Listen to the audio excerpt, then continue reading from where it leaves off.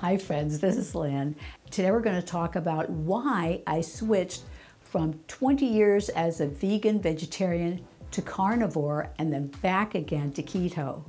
I've had quite a few people ask me about that, so I wanted to share with you the details today and the benefits of vegan versus carnivore versus keto, and hopefully give you a little insight into all of these.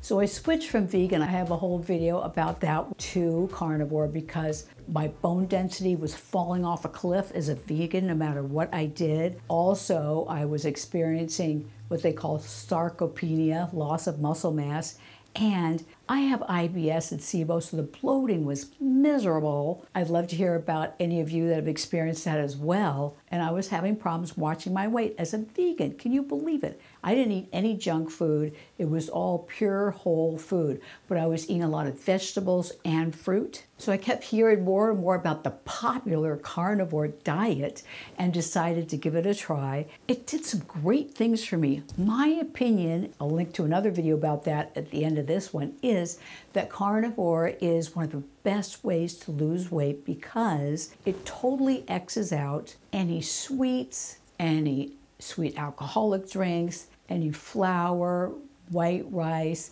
potatoes, things like that turn it into sugar in your system.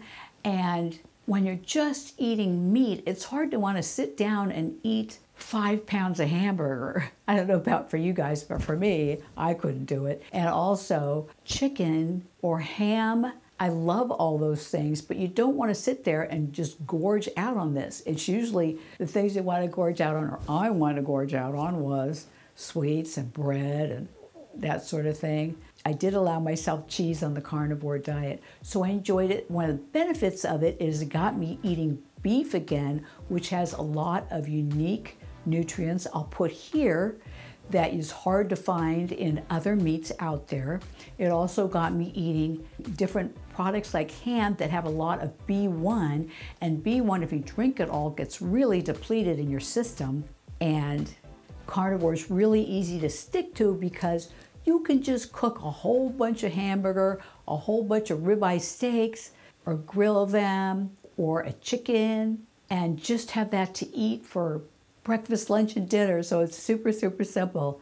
So you can't have the excuse of, hey, there's nothing to eat, I have to sit down and do this big bout of cooking, because you should have things already cooked up. So it was a real big benefit, but I managed to make it through carnivores for 6 weeks. I'd love to hear from you guys how long you've been on carnivore. It can make you feel great. There's some great YouTubers out there, I'll put some names up here, that talk about the carnivore diet that really convinced me to give it a try. And it was great, like I said, but I really missed having some vegetables. For me, it was just too boring not being able to eat some vegetables. And also something else that is a little embarrassing to talk about, I started getting way too constipated. They talk about your movements get greatly reduced, but I didn't like the way it made me feel. As soon as I switched back to eating like Dr. Eric Westman talks about, adding 1 salad a day, 1 small salad a day, and 1 serving of vegetables, everything went back to normal, and it was really great. So it was a lot more interesting and exciting for me to eat. So that's basically why I switched from vegan to vegetarian to keto,